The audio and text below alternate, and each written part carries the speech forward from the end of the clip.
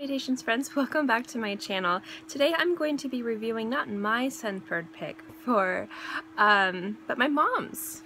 This is a fragrance, I forget if she got it this month or last month, but she just didn't like it and she gave it to me and I've been wearing it and I figured I'd review it for you guys. So it's from Rag & Bone and it's Encens, and I'll let you guys know what I think.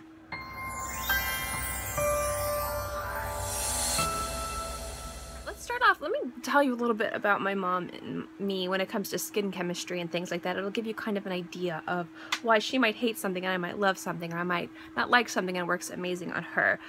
Everyone's skin chemistry is different, and my mom and I, we both pull different notes way differently. The notes that she pulls the most of are woodsy notes. She pulls them very true and very intense, which is why she doesn't like any oud fragrances or any really heavily woody fragrances, because it's literally just like her skin is made of bark. Now, I'm the opposite. Like, woodsy notes on my skin are a little bit more muted, which lets the other notes come out and really work together and just be very balanced and create a lot of magic and harmony on my skin. That being said, citruses pull way stronger on me than they do on her, so fragrances that she might think work for her don't work amazing on me and vice versa. An example of this would be a fragrance I just reviewed, Eau d'Adrienne from Eclat.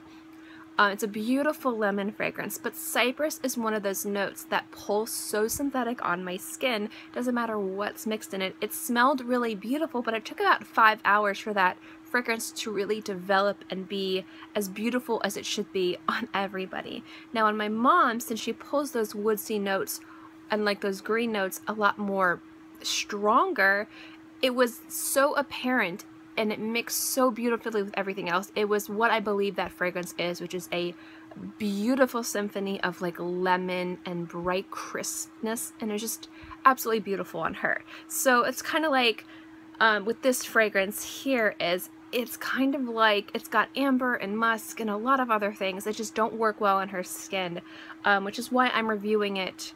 But it wasn't my pick. So I'm not saying that this is a bad fragrance going into this, but I just kind of wanted to let you guys know. If I ever review a fragrance and I'm like, oh, this is what my mom didn't work on her, she gave it to me, I'm not going to give it a negative review or a positive review. It depends on how it works on me and what I think, but just it's how different fragrances work on different people. Now that I've talked a little bit too long about this, let's get into it. The fragrance was released in 2016 and it is a unisex fragrance. The top notes of this are black pepper, Elemi, and Bergamot. The heart notes are myrrh, incense, and molybdenum. I can never pronounce anything that isn't like 4 letters. And the base notes are amber and musk and cistus. I believe that's how you pronounce it. Cistus or cistus? I think it's cistus. This fragrance on my mom's skin, because I smelled it on her skin, was a little bit too much of the musk and the myrrh. So I can see how she wouldn't like that because she doesn't like those fragrances. But I will say on my skin, this pulls really nicely. What I like most about this fragrance is the pepper. It's got that cool, kind of almost like spice bomb from Viktor and Rolf pepper. Like, it's a very cool, crisp, like rugged pepper, but there's just something really, really warm about it. And I like that mix of amber and pepper. I actually really like when fragrances are kind of balanced and they're almost like fighting each other, like the yin and yang of warm and cool, sour and sweet, crisp and not crisp. It's really nice to have a variety of different scents going on in your nose. It creates a lot of complexity and depth. So this fragrance does have that, which is really, really nice. I don't get much bergamot. I really don't get much musk on my skin. I do get myrrh later on, probably a few hours after wearing it. So overall, this to me pulls way more masculine unisex than feminine unisex. There's really no sweetness, but there is a smoothness underneath the spice of the pepper. And again, that's probably from the myrrh and the amber. Now I will say a few things about this fragrance, but I'll get more into it after I go into projection and sillage. The projection of this fragrance is really nice. It's arm's length, which is going to create a really nice scent cloud around you, but it's not going to overpower anything. So although this is a little spiced and a little bit different, this would be a very work appropriate fragrance. On top of that, I do like the fact that this longevity on this is around 5 to 6 hours. It does take a few hours to really develop on your skin. At least that's what I've noticed. It takes about 2 to 3 hours for everything to kind of settle in and be what this fragrance is supposed to be. And then you get a few hours of wear when it's reached its peak. So the dry down of this is really beautiful, but it does take a little bit of time for it to develop on your skin. But I did kind of want to touch on something about this fragrance that is a negative. I mean, I love the way it smells. I really enjoy it on my skin. Great longevity, great sillage. So what negatively would I have to say about that? The same issue I had with the Melon and Goat's Dark Rum fragrance. I really liked that fragrance, and I've been liking it more and more the more I'm wearing it. But when I heard the name of that fragrance, I was expecting something different.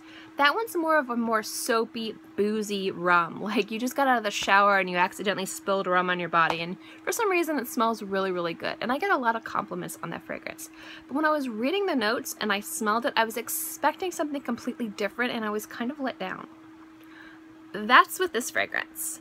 Although it's a beautiful fragrance and I'm really, really enjoying it, when I hear incense, I want that incense vibe. I don't get much of any incense in this fragrance.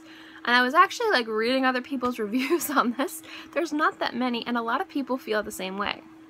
You get pepper, you get this beautiful mix of cool and crisp and warm and sweet.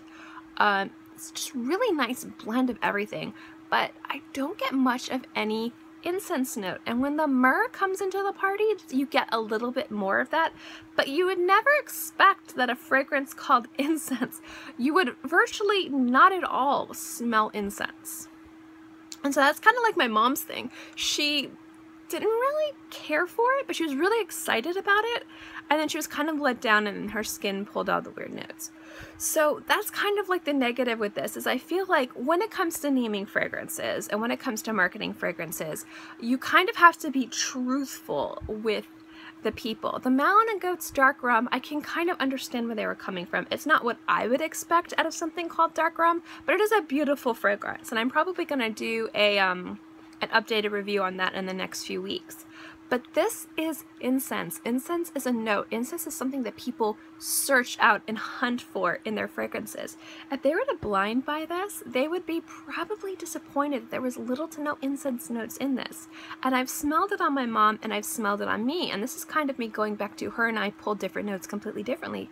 She didn't get much incense on her skin, and neither did I. Generally, overall, I think this is a really beautifully interesting fragrance. I think this is a truly unisex fragrance. I think it leans a little bit more on the masculine side. It kind of reminds me a little bit of Spice Bomb from Viktor and Rolf, just from the pepper, and it has like the cool crispness that it has, the coolness that it has, but it is smooth underneath and a little bit sweet, which is really, really nice. So overall, this is a really successful fragrance, and I do think it's worth checking out and picking up because it has great longevity and really nice sillage, and it seems to be pretty appropriate for daytime or evening and in professional settings.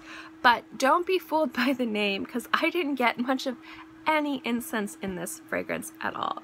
So if you're looking for an incense fragrance, this isn't the one, but it is really nice nonetheless. Thank you guys so much for watching this video. I hope you enjoyed it. As always, guys, if you like my fragrance videos and reviews and things like that, remember to give this video a thumbs up. It lets me know to continue doing videos like this.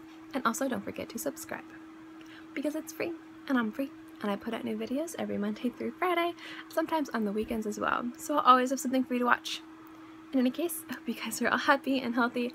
Have a great day, month, year, whatever. And I'll see you next time.